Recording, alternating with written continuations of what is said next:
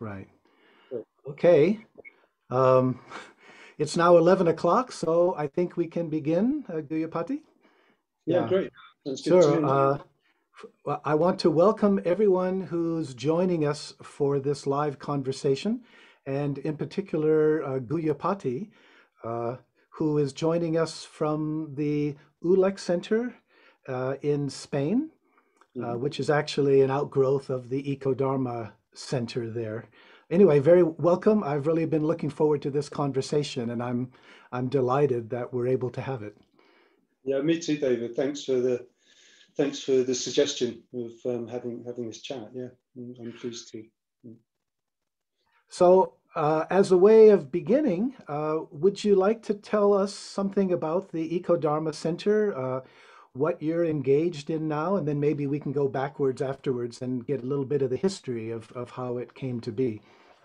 Yeah, sure. So the Ecodharma Centre is, and well, the Ecodharma project really here we think of it as a whole project. The centre being part of that is a collective project in Catalonia in the mountains, Pyrenees, on the Spanish side of the border from France.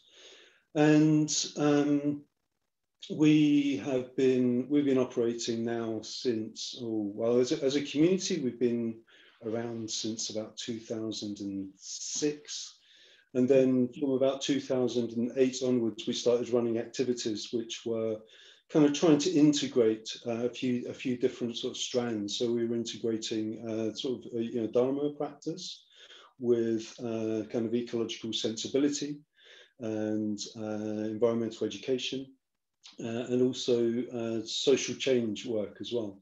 So working with activists and this kind of thing. And we integrated those three strands into a program of retreats and trainings that we've been running since then. In the early days, a lot of work around sustainable activism. Then we started doing more work around kind of collaborative, how to collaborate well together.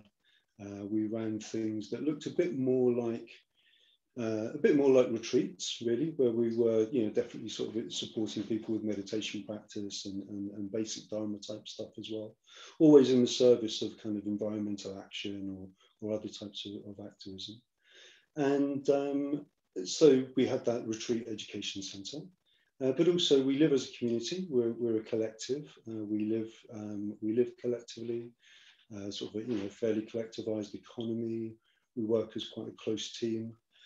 And we have a broader team as well, a network of people working with us who are not all based here, although most of us are based here.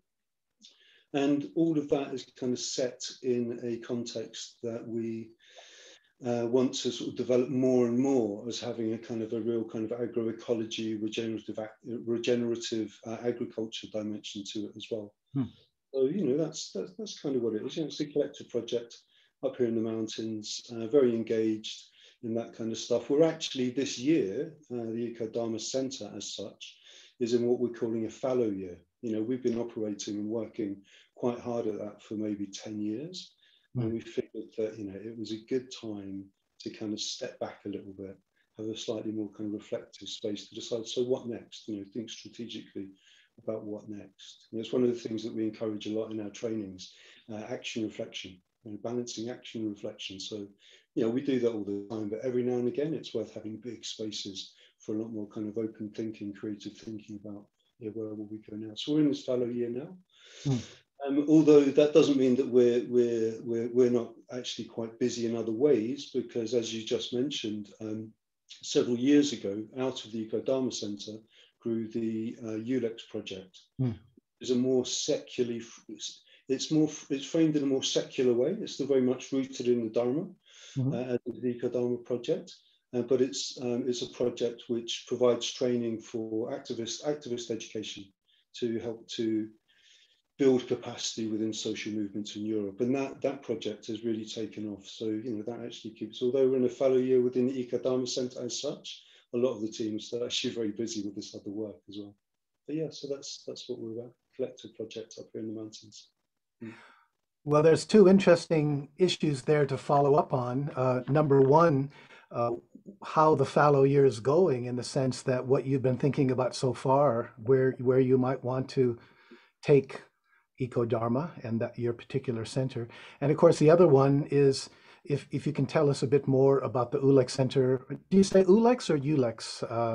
I say ulex, but Okay. I mean, it's actually a Latin word, and my Latin, I never learned Latin, so I don't know what the correct pronunciation is. I I did actually, learn some Latin, but I don't remember that word. So anyway, yeah. Well, now I know.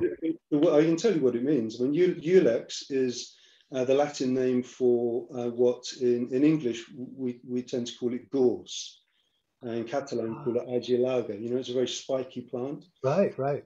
yellow flowers, gives off an odor a bit like coconut, on a very sunny day. And we chose the name because it's a plant that grows really well in very depleted soil.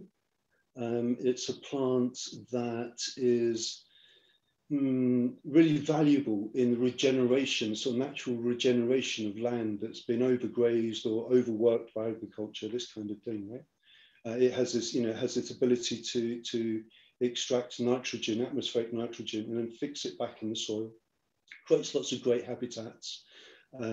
Allows space for kind of natural reforestation to begin to Right. occur as well. It's hard to graze down, so we chose it because with the ULEX project, what we kind of see ourselves as doing is helping to provide nourishment, sort of regenerate some of the sort of the basis for our social movements in Europe after a sort of a period of extractive, depletive sort of history in the last few decades of neoliberalism. So, Mhm. it's analogous in a way, the plant, the way it helps to regenerate the soil, the I land, like that. Yeah. through our trainings trying to help to regenerate social movements in certain ways. So, yeah. So could you back up a little bit and just tell us about yourself, your own journey, and how that led to the development of the original Ecodharma Center? And by the way, I should mention, as far as I know, you're the one who first coined the term. At least I first heard it from you, Ecodharma. Is that correct? Um, it's hard to say. I mean, in a Buddhist context, I think that probably is true. Uh-huh. At least when we began to use the term, we hadn't come across it before. We felt it was a sort of neologism, or whatever the word is, but a new word that we were kind of coining at the time. But I think if you do some kind of Google search on like the history of the term, you can find precedents Hmm. in some Indian universities where they were talking about eco-dharma from the Hindu idea of dharma as well. Right. There were some people maybe writing an MA paper or something like that who were beginning to sort of play around with the idea as well. But anyway, in a Buddhist context, I think that's Yeah. probably true. I like the fact that it's not just a Buddhist term. It includes, I mean, obviously the word Dharma is very important in a number of Indian traditions. And I think what that points to for me is the sort of ecumenical or interreligious dimension of it. I'm sure that for both of us, we're not simply interested in the Buddhist take, but but the fact that there's lots of overlap and there's lots to learn from other spiritual and non-spiritual traditions as well. Yeah, I mean, certainly. I mean, I think when we talk about Dharma here, we obviously owe an awful lot to the Buddhist tradition, but we're more interested in Dharma than Buddhism as such. Right. Dharma being kind of, I suppose Dharma being the path towards wisdom and compassion. Mm. And Buddhism as such doesn't have a monopoly on that path, right? Exactly. Yeah. That's one of the ways the Dharma has developed and is still developing. I mean, I think it's exciting that the Buddhist emphasis on impermanence and insubstantiality really opens up to the fact that Buddhism has this potential to self-transform, to better Mhm. meet the challenges of the present day, which certainly include ecological ones. Yeah. Yeah, and Anyway, if you, back to I your mean, just looking at the Buddhist tradition is one of remaking itself over and over again, right? It kind of reinvents no, itself in new historical conditions, different cultural conditions as well. And so Buddhism, when you look at it, although we think, there's this one term for it, it's incredibly heterogeneous, right? It's so diverse. The kind of the florid kind of Baroque kind of sort of forms of Tibetan Buddhism compared with the more sort of austere kind of, aspects of some parts of Zen and so on. It's like, it's an incredibly diverse tradition. And I think that what we're trying to do with Ecodharma is a continuation of that, you could say, the tradition of the evolution of Buddhism. Yeah, its So ongoing transformation under different historical conditions. that's how Buddhism has stayed alive and relevant to all of these centuries. Anyway, back to your path. Can you tell us a bit more about yourself and how that led to the founding of the Ecodharma Center? Well, it's a long story, Dave. Well, But I'll give you what I kind of think of as, like, the highlights, and I'll miss out all the bits that other people would probably tell you, right?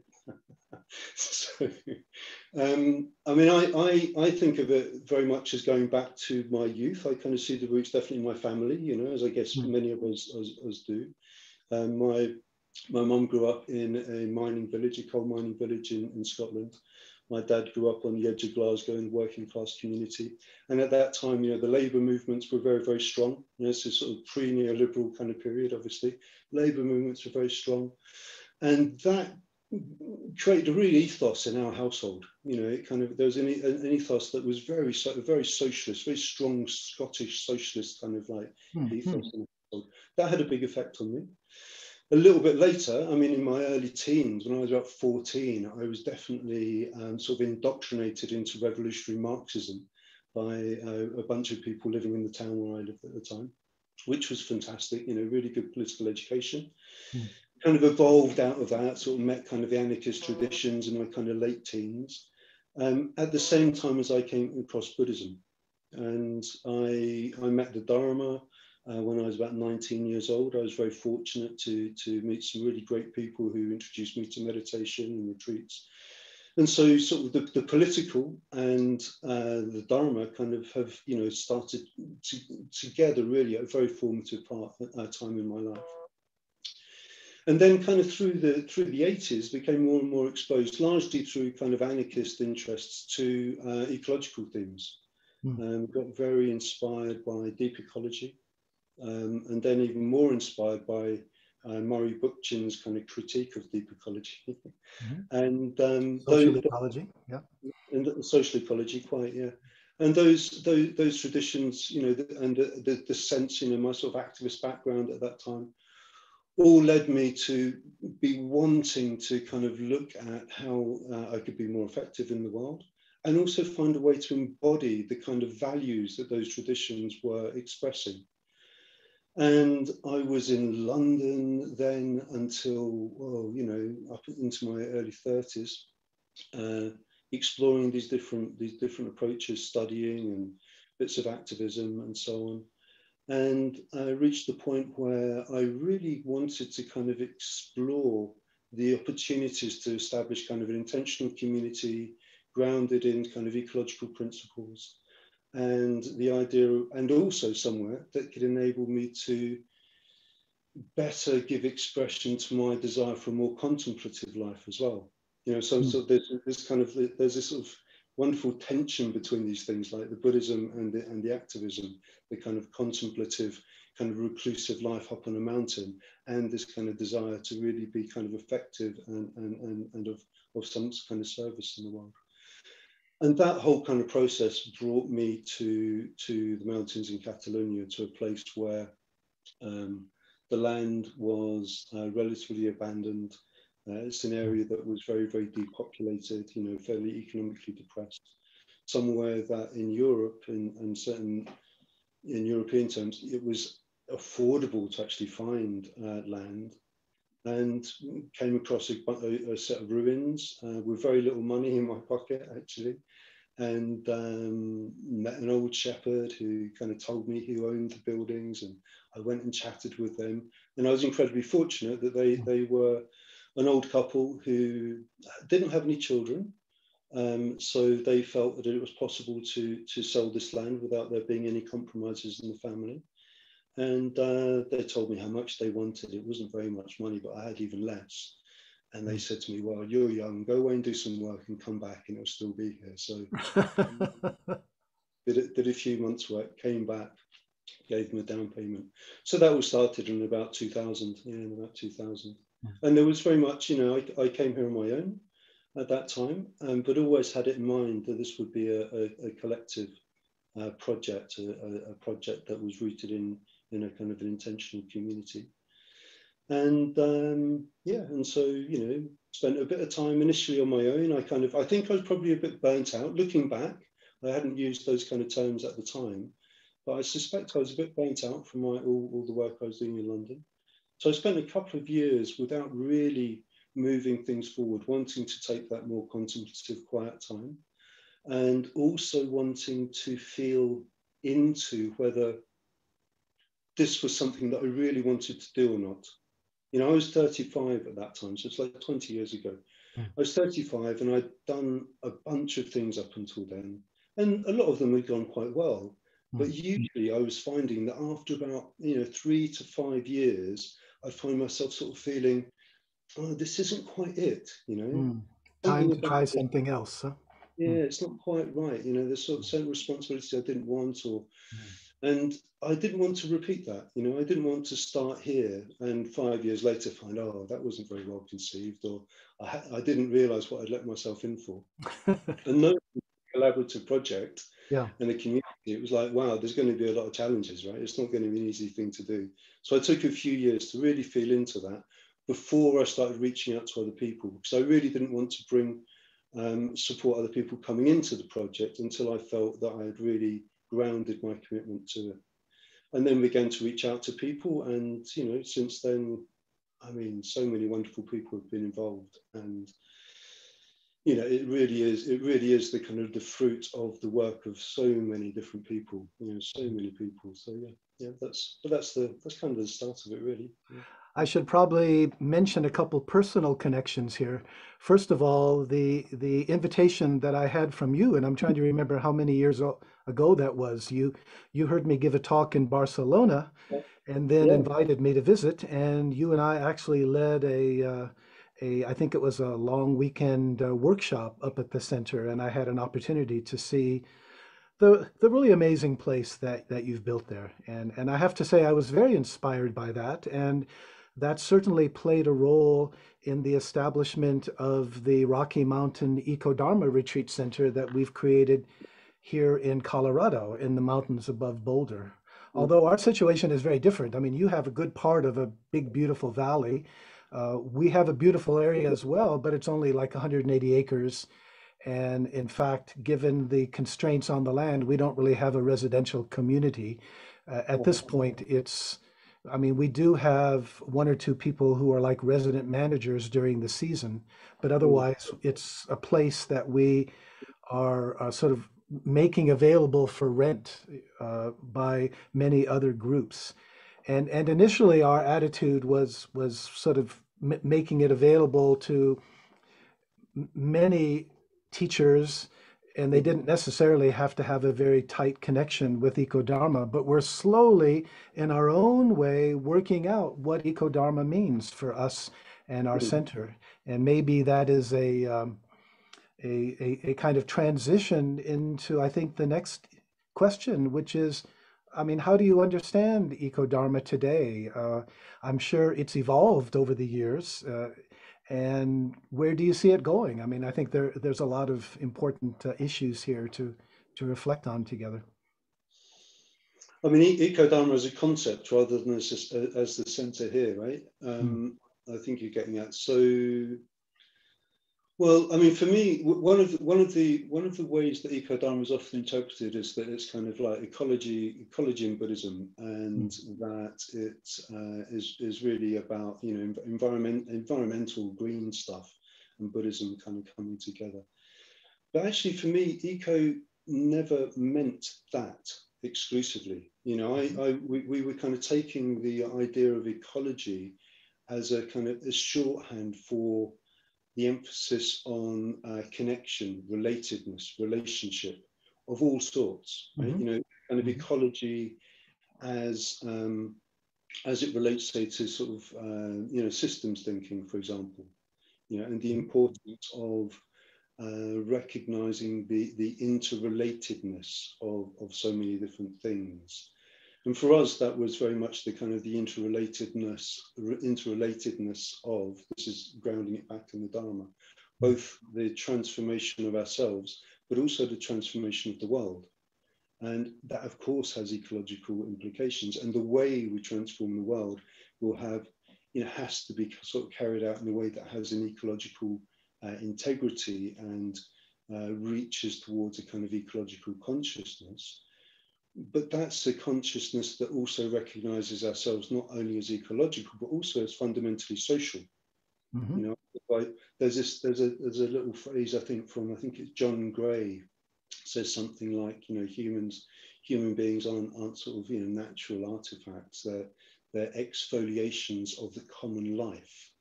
This sense of the really being prepared to own the deep social nature of what and who we are. And so for us, in that sense, kind of eco also implies kind of social, implies recognizing our social nature and recognizing that in our sort of actions to be beneficial in the world, that implies kind of social engagement, social transformation, political commitments as well. Yeah, so eco is kind of, wrapped up in all of that really for us. And, and I think where's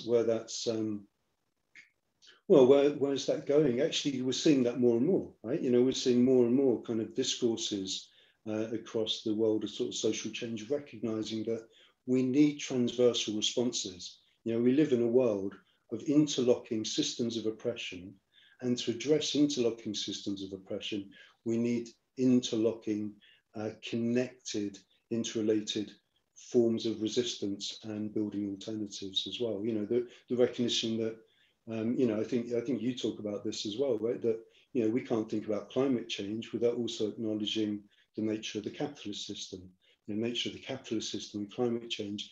We can't really understand that problem without also understanding the issues of racism, colonialism, and so on, right? This is just becoming everyday stuff now, right? That we More and think more in. obvious, yeah. Yeah. So my sense is, where is Ecodharma going? Well, it's kind of, I think it's, along with many other kind of influences, is on that kind of journey to try and understand, so how does that mean we need to organize in order to support the kind of deep radical transformation that our times really need, both at a social and at a Right. mm, The other thing that I would add there, which I'm sure is implicit in what you were saying, is that when we're talking about climate crisis or the climate emergency, it's not just the climate ecologically, too. I mean, if we understand ecology in the very narrow sense, what's going on with the climate is just the tip of the iceberg in terms of all of the other incredible things that are happening in terms of biodiversity, the fact that so many plant and animal species are disappearing. We're into a sixth extinction event. And what loss of topsoil, deforestation, so many chemicals in the air, in the earth, in the water, in our bodies, plastics everywhere. And we can go on, but the idea that when we talk about climate, we need to remember the interlocking nature of that as well. In other words, I'm not disagreeing at all with what you said, the importance of the social, but they all go together. And we could see those, I think, as you pointed out, very much connected with the kind of economic and political system that we have today. In fact, when you put it all together, what I really get, it's the sense of a civilization that's lost its way. And that's why it's not just Buddhism, but Dharma in the broadest sense, that we need to rethink just the whole meaning and goal of sort of contemporary modern or postmodern civilization. And that also involves personal transformation as well. So I don't think you're going to be finished with this in 5 years, Guhyapati. I mean, there's more than enough here to keep us all busy for a very long time to come. And exploring those connections and also finding ways to address them is going to be absolutely essential. The other thing, if I can just mention, and I don't know if this is your experience as well, within, say, American Dharma, American Buddhism, Uh, as you know, the three treasures of Buddhism are Buddha, Dharma, Sangha.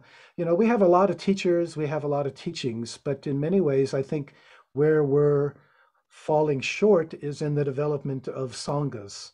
Mm, mm, Um, mm, and well, even in the Zen world, for example, so often you come together, you meditate quietly for a week. You hear a Dharma talk by the Zen master, maybe you have a one-on-one, but except for a little chit chat over tea at the end, you may not really be building any real community. And it seems to me part of the challenge for Ecodharma is that we're going to have to be a lot more proactive in terms of creating communities, because the only way we're going to be able to address collective institutional problems of the sort that you mentioned as well is mm. by coming together and finding ways to work together. Sure. That, I think, points to another of the great scams, the great eco scams. Somehow it's all about me reducing my individual carbon footprint. And if we Mhm. all did that, then everything would be okay. And I think one of the implications of what we're talking about is finding ways to work together to address. Yeah. And there's where I'm really impressed by the fact that you're and inspired and regretful that we actually can't have our community up there at the Eco Dharma Center given the constraints. But Mm. as I remember, you have a wonderful evolving community up at your Eco Dharma Center. So I think the community, the fact that some of us live together closely, is a very, very important part of that. I mean, it's a way of sort of really building deep trust, of kind of creating spaces where we can really support each other, but also grow through the kind of challenges that arise when we live together. You know, the kind of the quality of feedback that we get from each other and so on. And um, but I think you know, community is a term with so many different connotations, right? Mm. And I think you can build community without necessarily living and sharing spaces together as well. And my sense is that the kind of the way that you're portraying the lack of sangha, I think, in American Buddhism, right, or the weakness of that at least, right, I think is just symptomatic, right, of the broader social recession. You know, Robert Putnam, bowling alone, all this kind of stuff that you know. Individualism, yeah. Yeah, so you know the big influence of to some extent consumerism, pre-neoliberalism as well, but Mm. neoliberalism sort of hypercharged this kind of process, atomization, individualistic kind of lifestyles and strategies. And so that same loss of community, it's not just in Buddhism, but we've got that kind of, you know, across the board, right? So I think what we do need is a form of Buddhism that re-emphasizes Sangha, importantly. Um, but this is something we need to know, not just for Buddhism, but it's something that needs to be applied to the whole of society. So as Sangha, I don't think it's quite enough. I think we need to sort of reconceptualize that in terms of like, we talk about the idea of collaboration with on the basis of a commitment to going for the good of the whole, right? And collaboration, you know, just coming together with an intention that's bigger than just the group itself, you know, this kind of aspiration to go for the good of the whole, to kind of act in solidarity with life. I think we can do that without having to live together necessarily, right? You know, create just this making these commitments to each other. Mhm. And, you know, I think it's really important that we create spaces to do that. I think it's important because I think if we as individuals want to grow, we need those contexts of like really close. I'm going to use the word intimate, but I'm not talking about sexuality, or I mean, I'm talking about, you know, coming together in ways that build, you know, deep trust, real friendship, based on values, you know, kind of kalyana mitrata, spiritual friendship. You know, we need to find we just need to find ways to kind of promote that more and more, because it will help, you know, it helps us to create spaces that we can grow in, but also is necessary for us to be effective in the world. Mm. You know, there's so little that we can achieve sort of individually. We really need to build collective agency, collective power at this time. So yeah, that's a really, really important emphasis, I think. But you know, whether it's as Sangha in a kind of explicit sense, or Mhm. whether it's as a kind of a reformulating, sort of trying to capture some of the heart of what Sangha is about in more secular ways, I don't think that matters so much in a sense. Yeah. You know, when you look at the history of Buddhism, uh, Sangha has many different dimensions. In Mm, fact, if you go back to the earliest teachings, the Pali Canon, it was quite clear that for the original Buddha, it was fourfold. It was not only monastics, men and women, but it was also laymen and laywomen. And yet, the way it evolved over time is that the lay tended to drop out, and the real Sangha was the monastics, and the job of the other people was to support them. I mean, it's interesting, you know, now that Buddhism has come to the West or to the modern world, I mean, obviously we still have monastics, but they don't seem to be serving that major role that they were originally. And mm, and I think one of the reasons that Buddhism became so successful in at least in the United States was that it did plug into that basic kind of individualism that was already here, right? It's like yeah, in the Zen world, I'm here to work for my own awakening, right? mm, My own enlightenment. And mm, despite the emphasis in the classical teachings about the Bodhisattva path, that wasn't necessarily the thing that came out, certainly at the beginnings or in the early days of the development yeah, of American Zen. But getting back to this question of Sangha, um, I mean, one of the important things about Buddhism, I think, and Indian religions in general, was this sense of responsibility to all sentient beings or all living beings, unlike the Abrahamic traditions where there's so much just focus on humans, mhm, our tribe and their tribe. There was much, you know, as we know in the Bodhisattva tradition, we take a vow to help all sentient beings wake up. And I guess in that sense, we could say that's the ultimate Sangha, or even referring to the earth as a whole, that mm, somehow what we're waking up to, uh, given the situation we're in now, what we're waking up to is the importance of that as the Sangha, not just the mother, and we never cut the umbilical cord, but as the Sangha, and that at the heart of whatever transformation is necessary, it's going to have to be some kind of healing of mm, our relationship with it, both individually and especially collectively, mm, in terms of overcoming the kind of alienation, personal and institutional, that is so much a hallmark of the kind of mm. civilization that we have today. Yeah, I mean, it reminds me of Gary Snyder's sort of phrase of the Great Earth Sangha. I think is a little essay that he wrote right at one point. I remember that. But yeah, I think there are kind of like these different levels of kind of sort of reconnection. You know, I think it gets articulated by quite a lot of people in different ways today. But that sense that it's so important to, you know, the Dharma can support us very much in kind of the reconnection with ourselves, developing our emotional literacy, developing, yeah, self-awareness, kind of greater psychological integration, this kind of stuff, right? And we also then need to kind of think about, and how do we connect more with each other? You know, atomization, alienation, individualism. Is like, how do we kind of move beyond that as well through our creation of new sort of social formations where we can build trust, build understanding, build kind of collective enterprises in a way, right? And yet, of course, we need to go beyond those two as well to that sense of the bigger connection to, well, our sort of more, a sort of fundamental sort of ecological identity, right?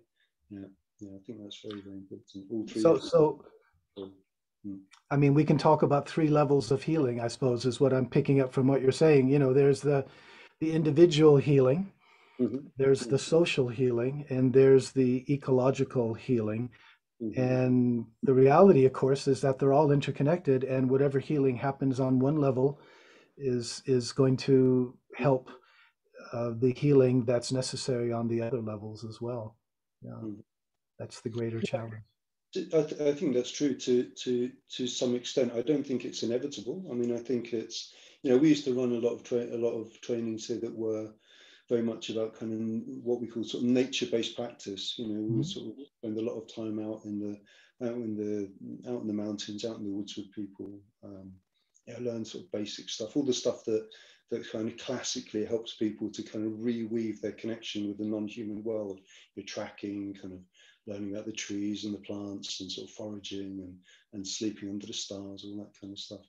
And I think my sense of that was that it's very easy for that to turn into another kind of like almost a sort of consumerist kind of attitude. You're going out there for an experience of some sort, and started to have this sense of people becoming quite preoccupied with like their connection with nature, my connection with nature.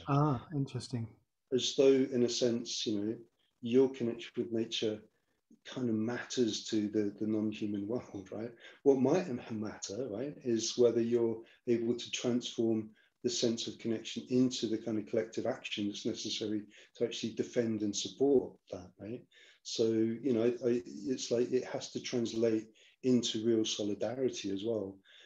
And so there's something for me that unless that kind of personal healing, even our community healing or our kind of ecological healing, unless they translate into solidarity, which implies for me a kind of committed action, I think it's very easy for that to kind of fall back into a kind of quite self-referential, quite self-preoccupied kind of thing, right?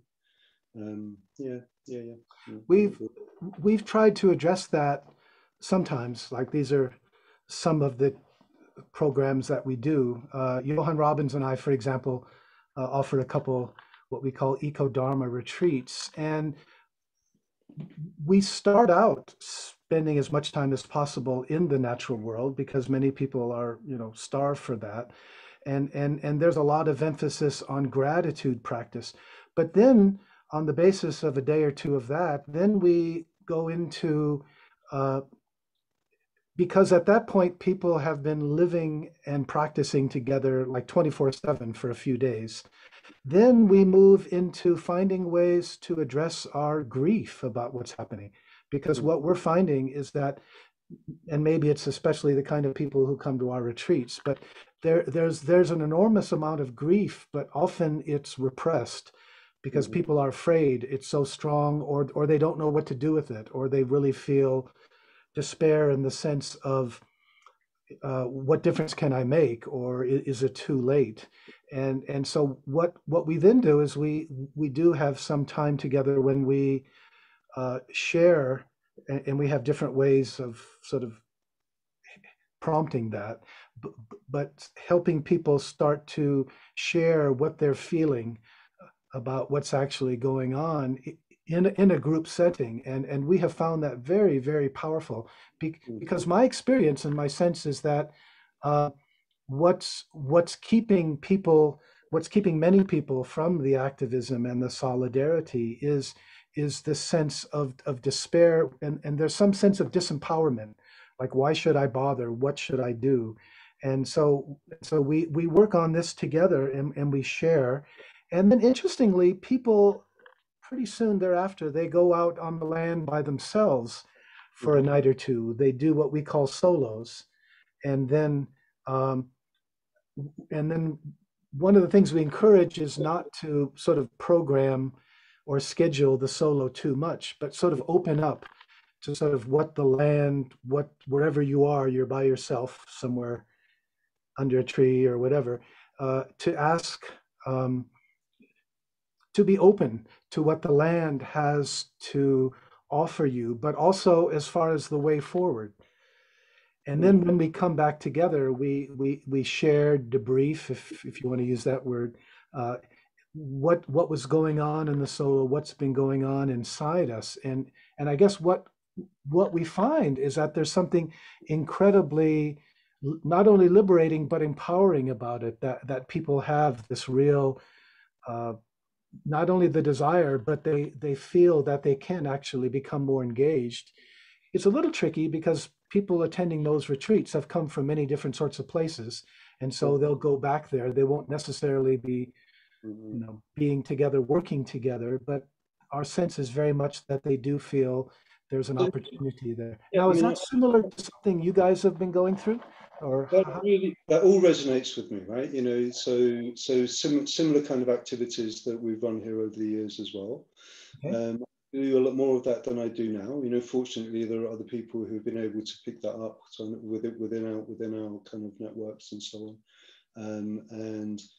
a couple of people now, May McKeith and Cara Moses, who are now developing something we're calling radical nature connection, which is kind of really ensuring that we kind of roll into that stuff, the kind of political perspectives, understanding of decolonialism, for example, looking at things like cultural appropriation that can often get sort of woven into some of that kind of work as well. Mm-hmm. And so I'm doing less and less of that, but it all resonates with me. However, right, one of the things that I have noticed, and the grief work, I was involved in work that reconnects type work many years ago as well, and we still weave some of that into some of our work now.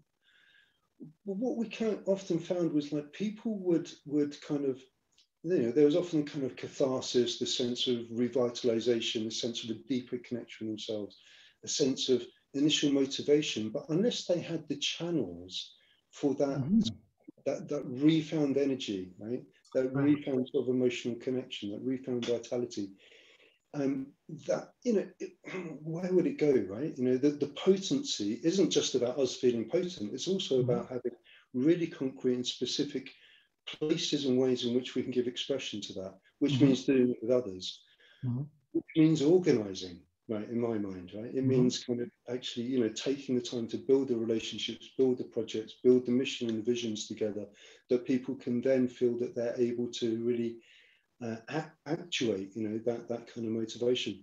With some of the work, the reconnect stuff that I noticed was that often what happened, people would have a kind of catharsis, and actually they'd come back for another catharsis and another catharsis, because it was that feeling of like, that release was kind of really important to them.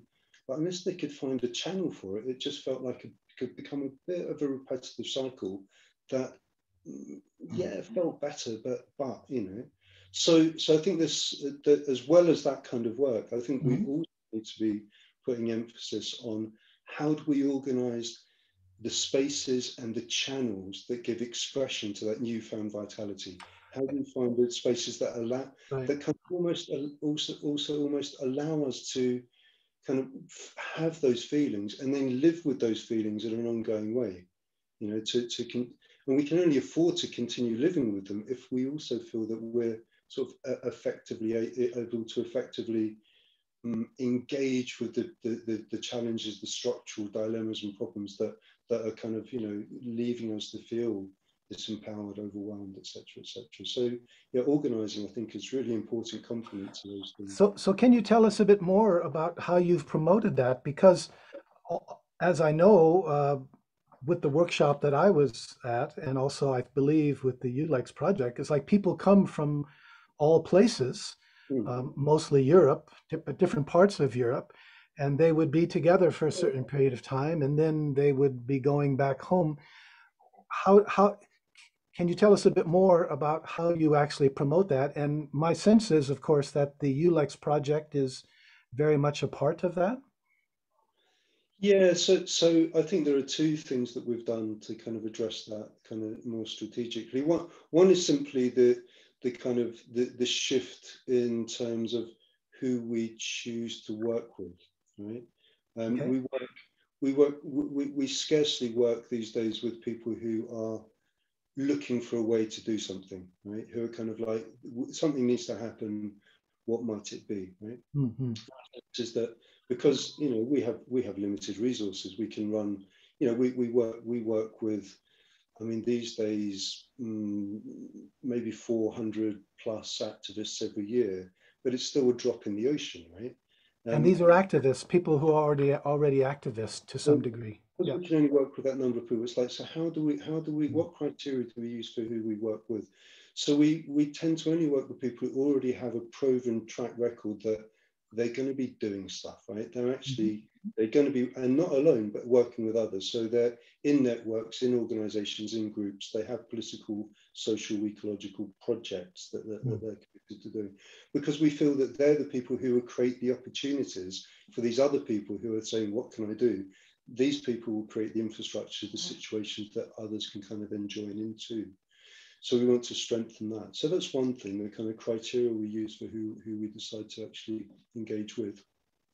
The other thing that we've done is we work largely with organisations rather than individuals.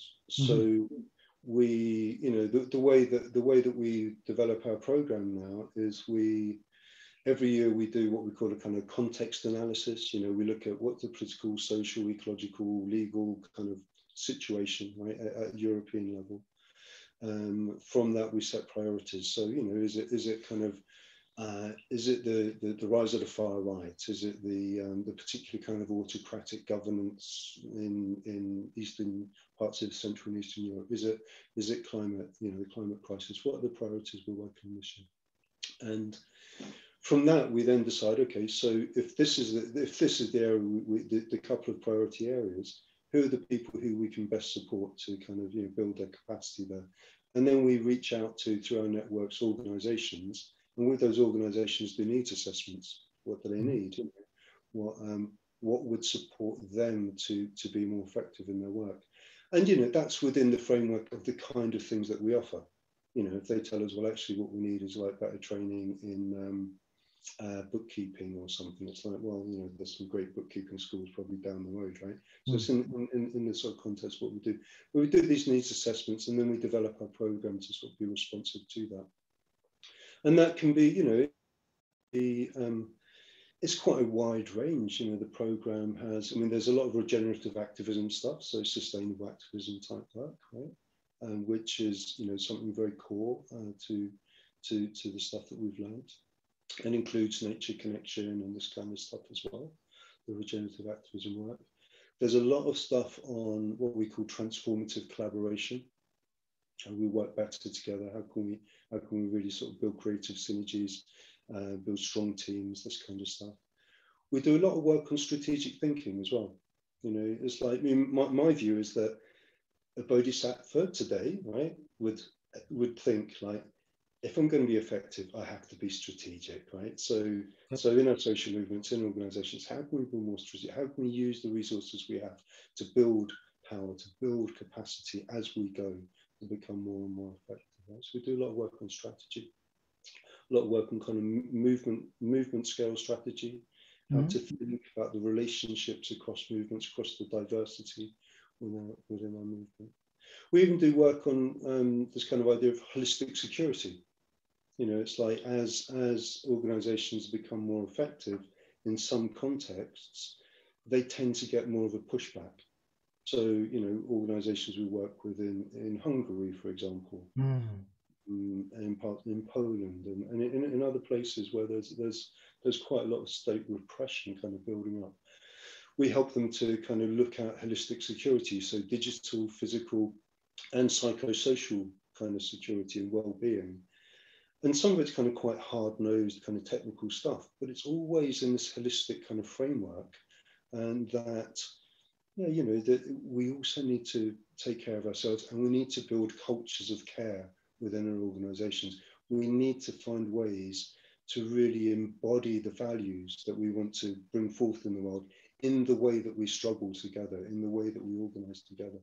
So it's quite, you know, and I mean, that's just part of the program. It's quite a broad Mm. program, but the way we do it is that we're quite fussy in our criteria, who we choose to work with, and we Mhm. tend to work more and more with organizations and kind of accompany them on the kind of a year and a half, sometimes even longer kind of period of organizational capacity building.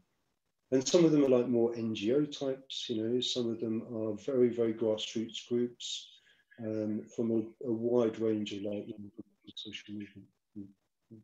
So that's Yeah. what we Well, do. I mean, I'm really impressed. You're definitely in a different league than we are in terms of what you're doing. And obviously it's showing the fruit too of the many years that you've been operating and what you've been learning along the way. Um, it also raises differences too in funding. I mean, I think the reason you can be funding is that you have uh, funding sources that I think enable you to do that, right? I think you get EU grants and similar things. Yeah. I mean, we were very, very, I mean, as the Ecodharma Centre, we've always been very fortunate in having sort of, you know, people being very generous and supporting us with donations and this kind of thing. Mm. And, you know, the trainings, the retreats that we ran. we always ran on the side of a gift economy. You know, we didn't charge for anything. We still don't charge for anything. We now call it solidarity economy. So you know, people would, when they could, give us, you know, what they could and so on. We could sort of survive on that. But yeah, since with the ULEX project, because it has a secular framework, it does open up access to a lot of funding that's not available otherwise. And Right. I think that's really important. You know, if we're gonna have the kind of impact that's being called for today, we mustn't be shy of thinking in a hard-nosed way about how we're generally going to resource that. You know, it's like, you know, we work with activist burnout, and an awful lot of it we talk about, you know, again, emotional literacy and, you know, self-awareness and understanding the deeper drives that lead to, you know, dysfunctions in our activism, for example, right? But of course, there are other kind of really basic material factors like not having enough money, not having enough resources, too many people trying to do too much work, too few people trying to do too much work. So again, we're trying to be yeah, smart about that, right? You know, so the ULEX project being secular means that yes, we can access a lot of other funding, and we put an awful lot of energy into that, so that we can help to resource other people, so that we can, you know, as well, because we pull in this funding, we can give our work, you know, freely to others, really. Yeah. Yeah. Could you give us a bit of a preview of where the fallow year thinking might be leading you? I mean, I know the ULEX project is still quite new or relatively new in the sense that a lot of it is growing that, and there's lots of potential there. Anything else that you'd like to share in terms of what you see yourself doing, where you're going to be developing in the next few years, where you'd like to go if the resources are there? I mean, two things that are taking up a lot of my time at the moment. One is more ULEX oriented, and it's this project we're calling strengthening European social movement ecology. Right, so ecology again comes up, right? Hmm. And we did a big survey recently with a few partners, and I think we were like more than 100 organisations, like in about 20 countries or something.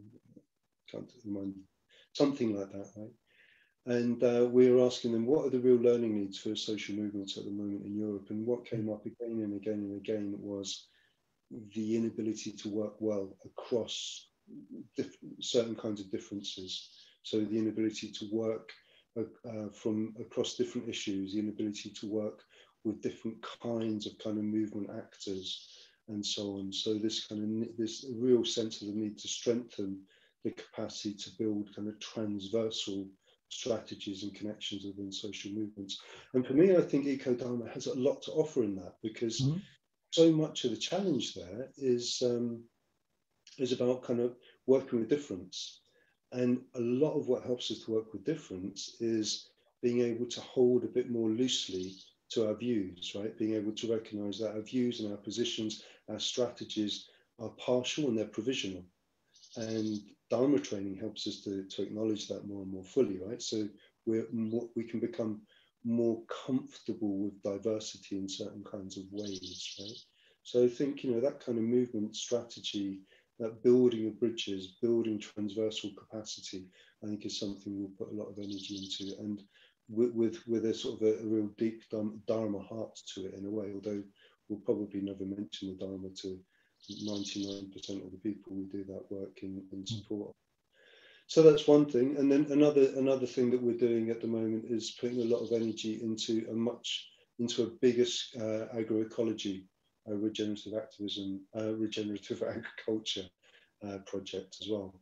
Hmm. So, you know, there's where we live, there's a lot of field, there's a lot of woodland and so on.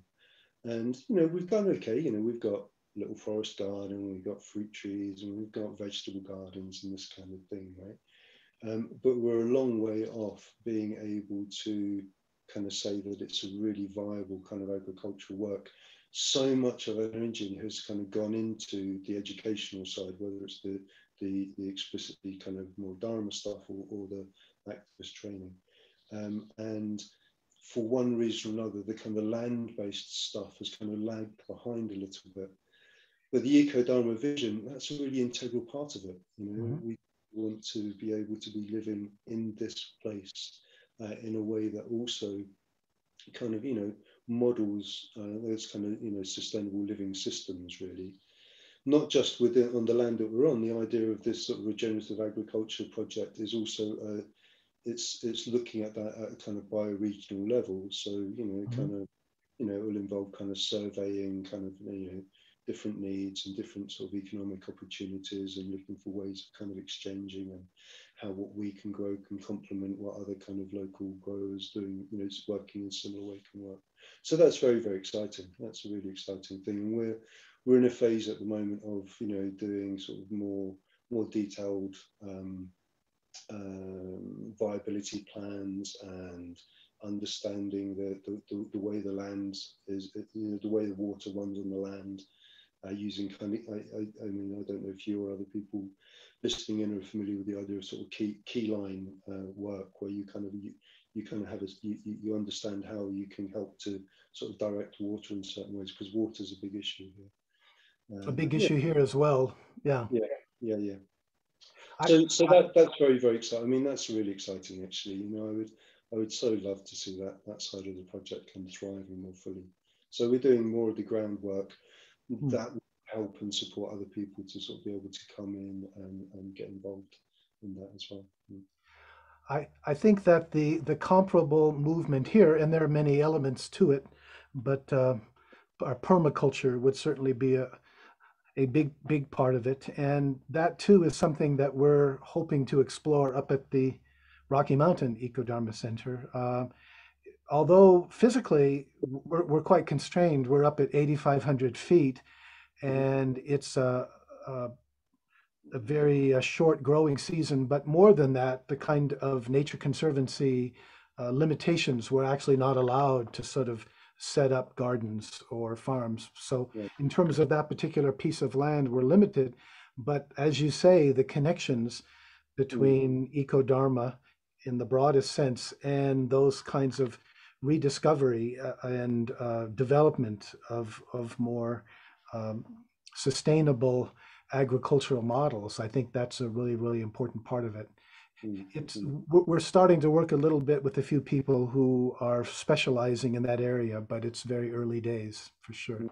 Yeah, Yeah. yeah, yeah. Yeah. Yeah, no, I'm excited about the prospects here in that way. Yeah, very Yeah. excited. Mhm. Looking at the time, I'm just wondering whether there are any other issues or things that you would like to reflect on. I mean, we've talked about quite a few, but if there's something else on your mind that you'd like to share or raise, feel free. Mm. Mm.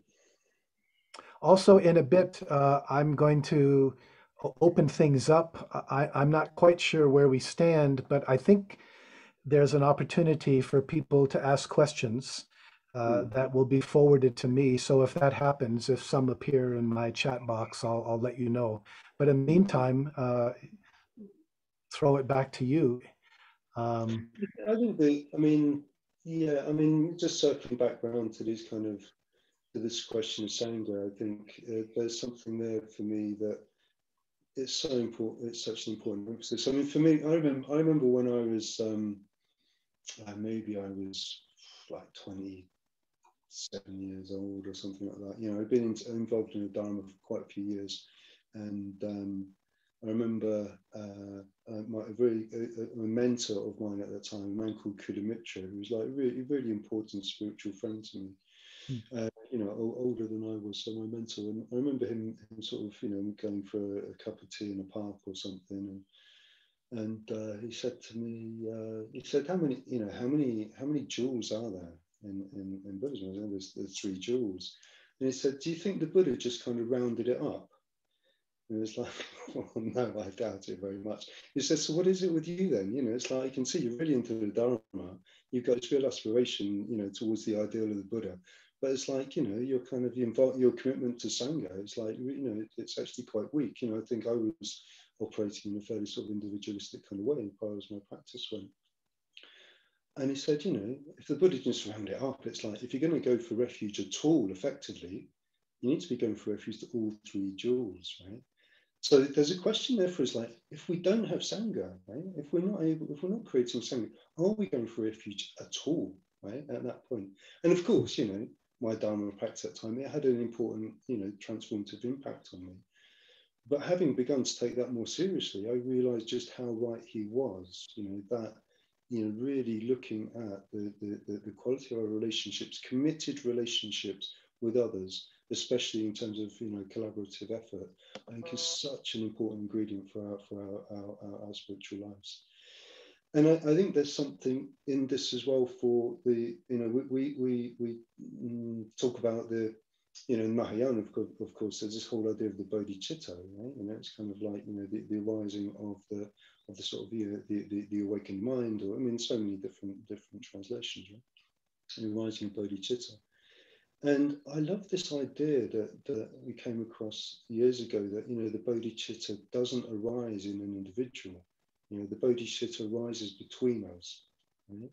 So if we really want to make a kind of bodhisattva type commitment and aspiration to train in that way, right? To train in solidarity and groundlessness, wisdom and compassion, then we've got to take it really seriously to build those spaces where the bodhicitta can arise, right? Not in us individually, not appropriating that again to, like, some kind of sense of self-aggrandment or something, but in that space between us. I sort of really love that idea, actually. I really love that idea. That our committed work in solidarity with life is the space, together is the space where bodhicitta arises. I actually hadn't heard that about bodhisattva cheating, bodhicitta arriving between us. It actually reminds me of a famous line from the Bible where, it's often translated, Jesus says, the kingdom of God is within you. But I've also seen scholars say, no, that's actually a little bit misleading. It's better translated, the kingdom of God is among you. Whoa, that's a totally different point if that's the appropriate, translation of the Greek. Yeah, and I'm also reminded of the Pali Canon where I'm sure you know the famous story where Ananda, his attendant, comes to the Buddha and says, I think spiritual friendship is a really important part of the path. And the Buddha says, don't say it like that, Ananda, don't say it like that. It's the most important part of the path. And yet somehow that's what gets left out just because of the way that Buddhism at least speaking in this country, how much Buddhism has come to a kind of an accommodation with, you called it neoliberalism. I'm more often saying corporate consumer capitalism. And of course that, especially the consumerism, it's very much an individual, and how Buddhism has become just one more thing we consume, as you well expressed it before. So if we just think of what Ecodharma, the challenge of Ecodharma in the broad sense, what that challenge is to Buddhism, what does it mean? How does it challenge the Buddhist traditions to change? I think that maybe is number one at the top of the list, because it's too easy at this point to fit Buddhist practice into our usual, often middle class individualism. And if we're going to address, I'm just repeating what you said, but if we're going to address all of these really critical challenges we face tonight, now we're not going to be able to do it individually. Yeah. Yeah. But that is, it's so hard, isn't it? Because it's like there's the kind of the slant of the table in terms of the way that society is structured, in terms of the way that, people we're sort of rewarded in life and so on and so forth. Right? It's like it's all slanted towards that kind of individualistic way of being. Right. We're so deeply conditioned by that. It's so important to acknowledge the extent to which we're conditioned by that. And so much that kind of seems everyday and normal to us is merely a kind of, it's the outcome of particular social structures. So it's a lot of work, it's an awful lot of work to kind of go against that, and a lot of learning as well, because coming together with people, even on the best kind of, with the best intentions, with like, the highest aspirations, the most kind of spiritually kind of inspired kind of, motives, it's still bloody hard work, right? Well, It requires a lot of patience and a lot of skill and a lot of commitment to our individual and collective practice to kind of do that meaningfully. you had mentioned earlier how communities, don't have to be living together, how you can have extended ones, but it's also the case that living together helps. Mm. Often you're going to bond, and it's a lot easier. And I think part of the issue is, of course, given the way social economic life is organized, right? My wife and I, we live in this house. Other people we know, not next door by any means, but several miles away, are living in their individual houses. And again, that fits in with the kind of social model that we've all, Sure. Sure. that I think we're all struggling with. Yeah, how does that fit in? Uh, Mhm. we do have a question here, which I'll read, and let's see. I would like to hear if you aim to connect to people's transcendental or otherworldly experiences that people may have in all kinds of contexts, Buddhist, atheist, Christian, agnostic, who might inspire eco-action. Interesting question, given that Buddhism and, say, Christianity have at times been very otherworldly focused. Mm. Uh, Mm. the question is, do you aim to connect with that focus, or what role do you see that focus playing? Question to me or to you? You give To us an both of us, I think, but I'm going to let you go first. Yeah. Thanks. I mean, I know this is something that you've spoken a lot about. I remember I kind of I ripped off the quote from, is it Loyal Rue that Loyal Rue. yeah, you had this great quote from Loyal Hmm. Rue. I haven't actually read the book, Everybody's Story, I think it was called, or something. That's right. I saw that I came across the quote in one of your books, which was great. The way that it kind of was pointing to the way that the Axial Age traditions, right, to the extent that they perpetuate cosmological dualism and the idea of individual salvation, that Exactly. Yep. contribute to disinterest or whatever in the integrity, in social and ecological integrity. I think that's really well kind of put, right? It's very, Mhm. very useful.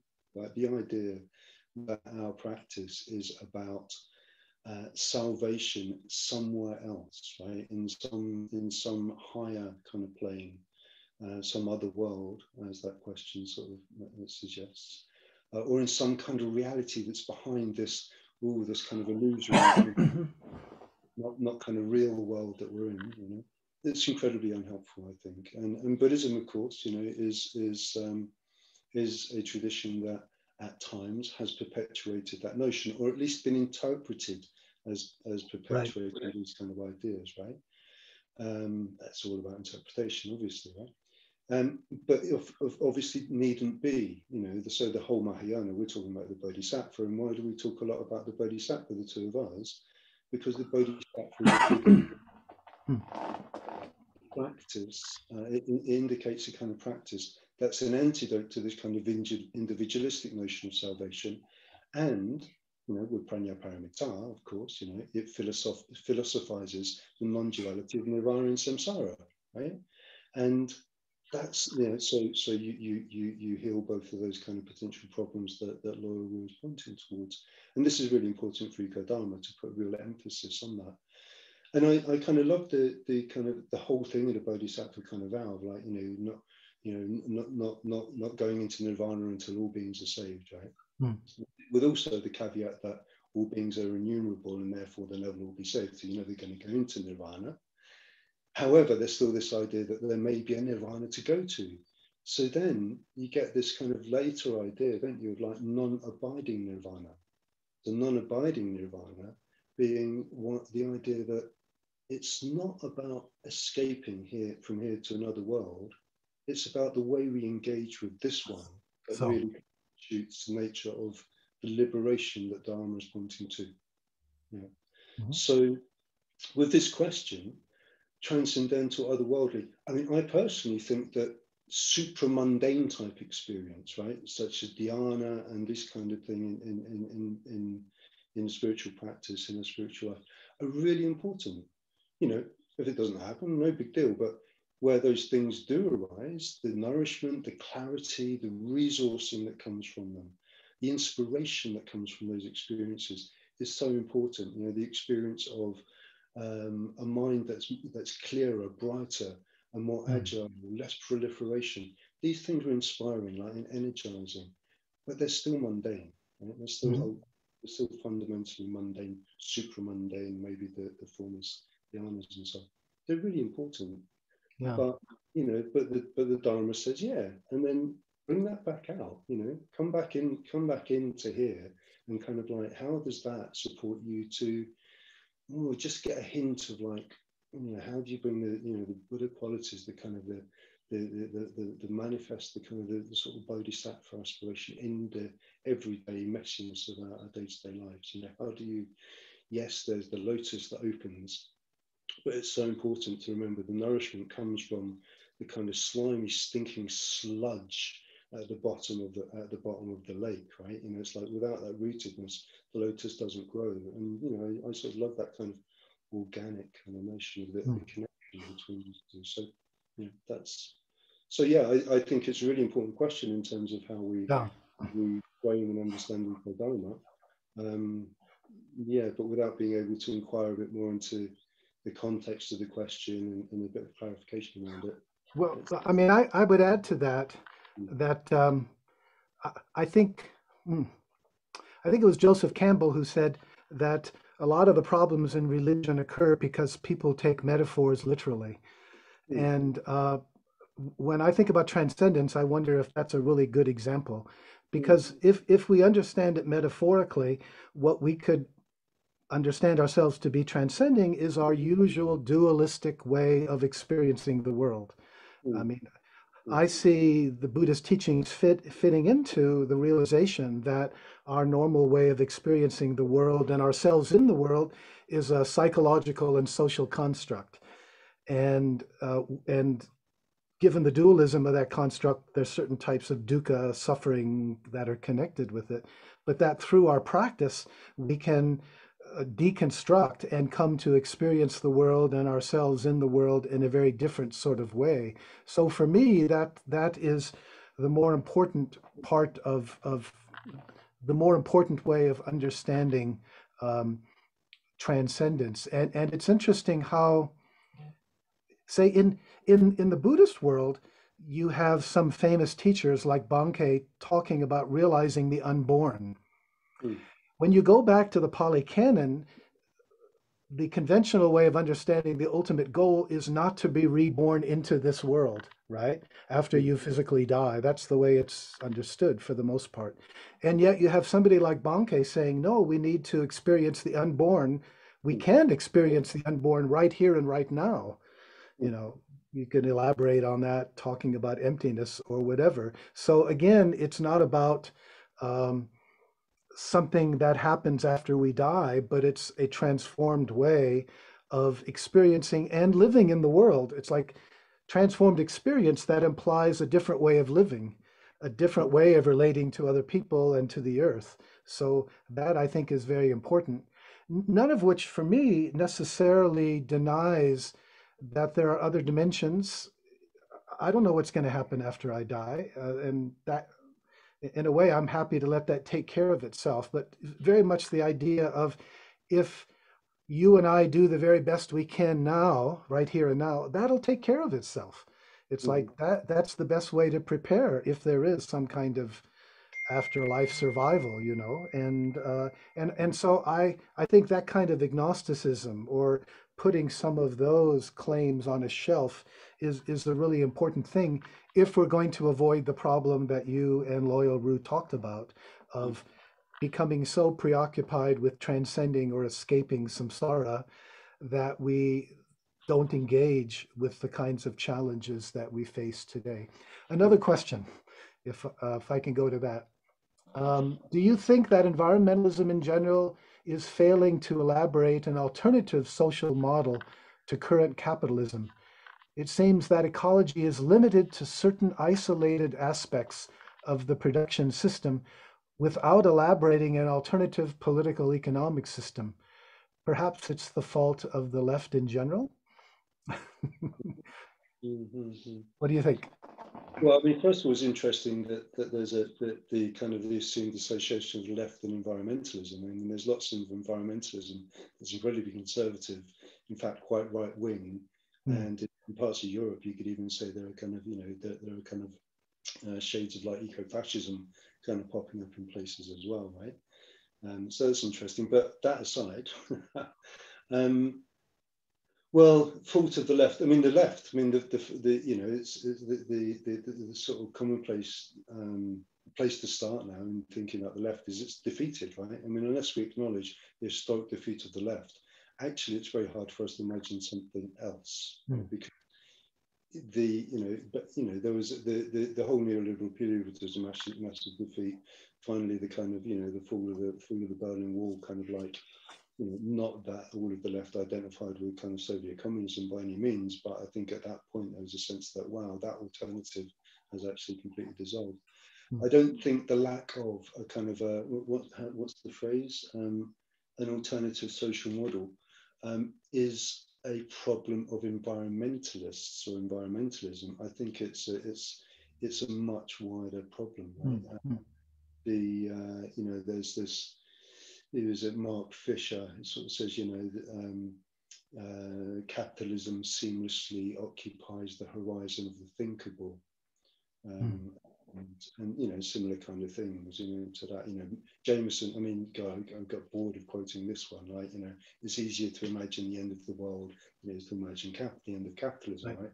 right? This is something that we've got to kind of take on board, that the hegemonic kind of dominance of, the neoliberal system has made it almost impossible for many of us to imagine something else. Hmm. And that's an enormous task, right? To kind of imagine a different kind of social relation, different kinds of social relations. I think within that, there's a deep spiritual problem, which is also being prepared to reimagine ourselves. It's like the way that the hegemonic system works is, of course, it kind of builds kind of, the kind of the structures of power, like the institutions, the kind of, trade agreements, etc., etc. But it also reconditions us. And one of the ways it's reconditioned us, I think, is it has really undermined our sense of confidence in what we can be. It's really undermined our sense of confidence in the positive human potential that's an integral part of us, and replaced that with this kind of sense of this internalized kind of acceptance of the idea that actually we're quite selfish beings. Actually, Homo economicus is Mm-hmm. kind of a fairly, good kind of definition of us. Hmm. Actually, we find it really hard to work together. And we do find it hard to work together, partly because of our socialization, right? So I think it's so important, and this is where the Dharma comes in as well. Again, it really re-emphasizes that we can come together on the basis of honoring each other's potential for the good. That you recognize my potential for good, I recognize your potential for good, and in that we start to reaffirm that in a way that allows it to flourish.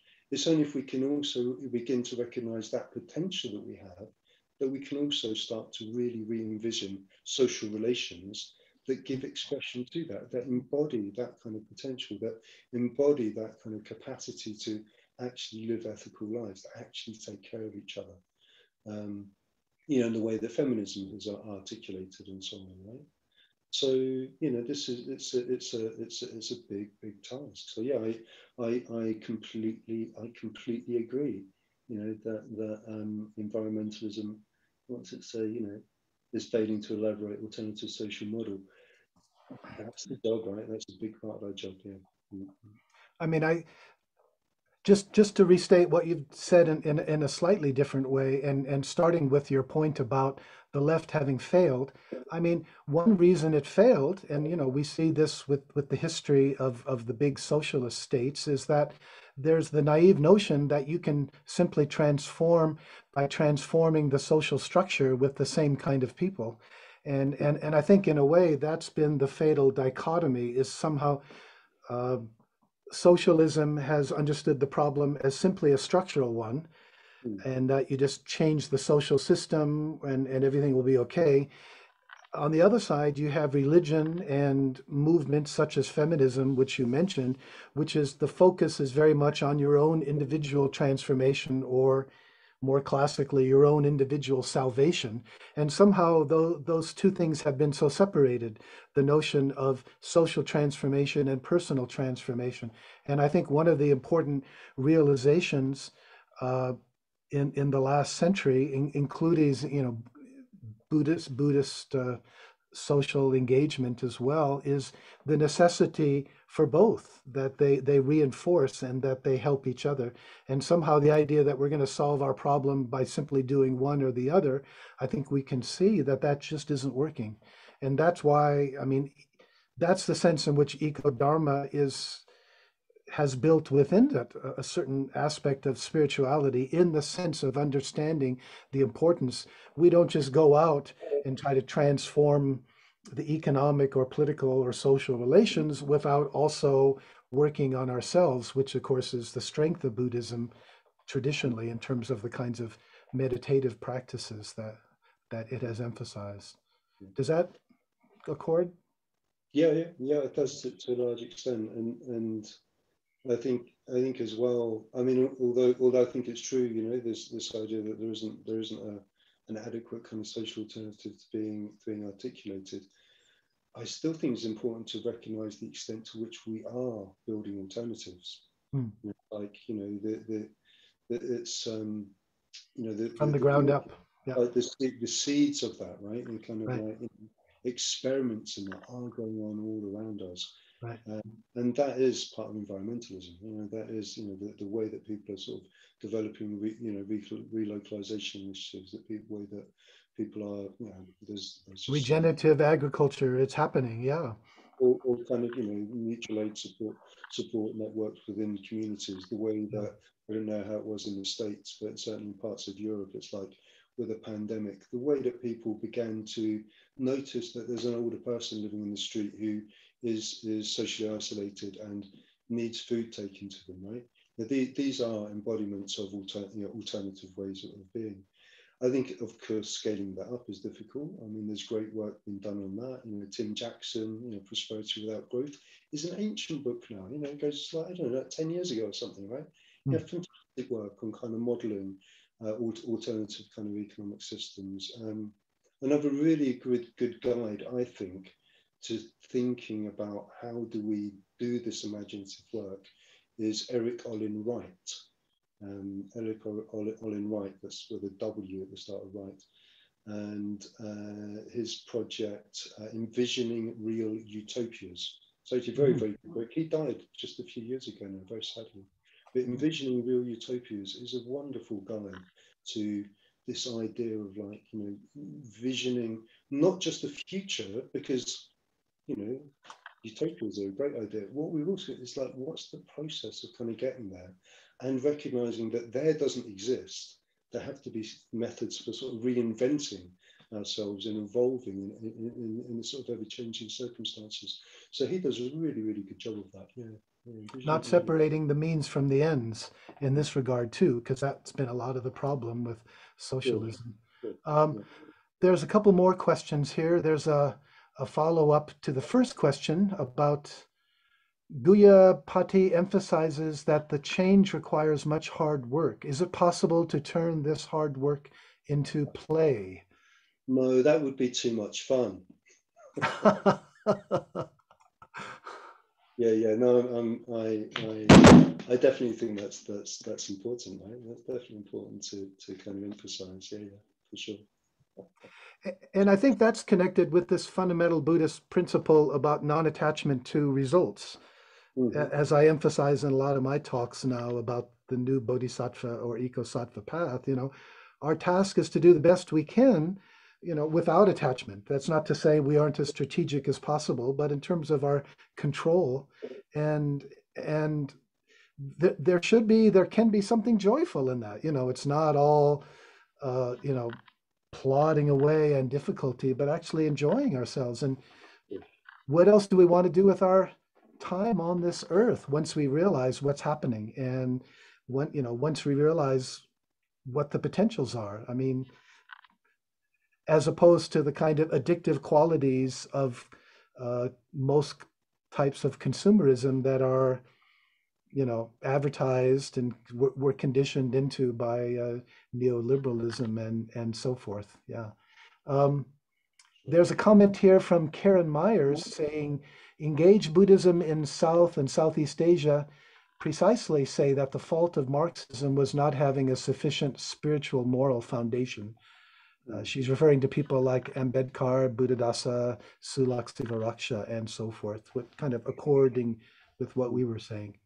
Mhm. I mean, it's interesting the way that a lot of the social engagement that's going on in South and Southeast Asia is in part a reflection. That's something that I think Buddhism has learned from its interaction with the West. A number of people, I think of Sulak and Ambedkar, both studied in Western universities, and there's a certain kind of social justice concern that they brought back into the Buddhist tradition and enabling them to sort of develop certain strands within Buddhism that have not been developed in the same way.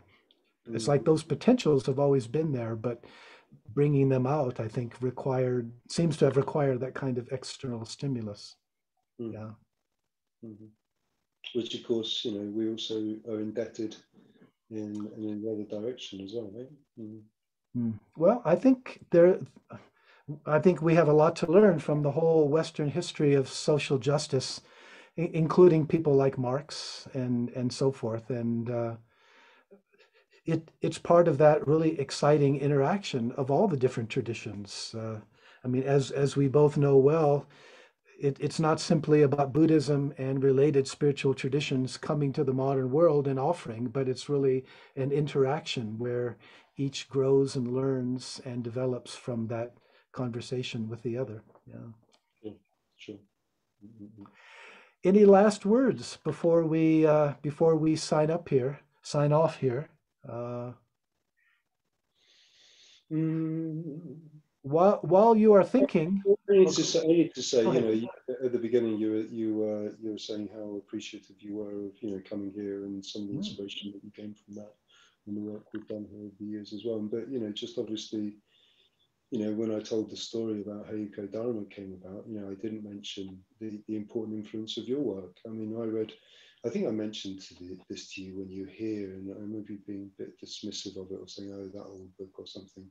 But your book called A Buddhist History of the West. Yeah, is that the name? Was that the name? A Buddhist History of the West? funny you say that. That's the one book I don't think anyone's ever read, so it's happy to hear that you did. Kind of collection of essays, I think, actually, right? And there's stuff in there like The Religion of the Markets, I think it is one of the essays, and a bunch of other things, like really Dogen and Momo as well, I think might be in there. I'm not sure. Maybe it's not in there, actually, that particular one. But there's some great stuff on time and so on. And, what a fantastic kind of, collection of sort of ideas and thinking there, the kind of, the synthesis of Dharma and, really sort of erudite kind of, reading of some really important thinkers in sort of Western tradition as well. So yeah, I just want to express the gratitude that I have for that. How inspiring and how informative. How formative some of that work has been on me and the project here too. So yeah, a lot of appreciation for that, David. A lot of appreciation. Thank you for those kind words. I appreciate it. And I think you know, because I've already said it, just how important your Ecodharma Center has been. I don't know whether the kind of possibility that led to the Ecodharma Center here in Colorado, whether that would have ever happened without your example. And even though there are many things within what you've created that, I mean, you're far ahead of us in terms of your engagement and what you've been doing, but it's really inspiring. And I think when I think of the Ecodharma movement, you and Joanna Macy are the two founders that I immediately think of. So we're really grateful to you for your example. And I should say, we're still hoping. I don't know if and when this will be possible, whether how we can sort this out, but we'd love to have you come and visit the Rocky Mountain Ecodharma Retreat Center sometime, perhaps as part of a larger American trip, if we can ever sort that out. Yeah. I mean, what you're doing is really, you I'm inspired us and you continue to inspire us. Sorry, go ahead. No, I'm sure there'll be opportunities for us to meet either way. Yeah, yeah. So Great, yeah, great. fantastic. Yeah, thanks, David. Really appreciate it, and enjoy chatting with you as well. Now, before we sign off, if people want to find out more about the Ecodharma Center in Spain, I believe they can go to your website and sign up for your list there, your email list. Is that? And so that's just simply ecodharmacenter.org, and it's center with an RE, British spelling. It's not. It's ecodharmacenter.com. .com. Got it. Ecodharmacenter.com. Yeah, Got it. and So with the British spelling. That's right. Yeah. great. So I encourage people to do that. And likewise, if people want to sign up for the Rocky Mountain Ecodharma Retreat Center, they can go to our site. Yeah. And the easy way are www, of course, .rmerc.org. I think that one is org, and there's a way they can sign up and get more information there. So I'm hoping that people will want to follow up and find out more. Yeah, great. Yeah, and of course there's also for us the ulexproject.org, ulexproject.org. Projects. And the center actually, you can do ecodharma.com. I think just gets there too. I think it mirrors actually. Yeah. Great, great. Well, what can I say? Keep up the good work, and I hope we'll have other opportunities to talk and share and get together. Yeah, I definitely hope so, David. Thank you very much. Lovely to hang out with you. Great. All right. To be continued, I hope. Maybe we'll do another one of these. Yeah, let's. That'll be fun. All right. Not too much hard work. Let's play together. Cool. Bye. Bye.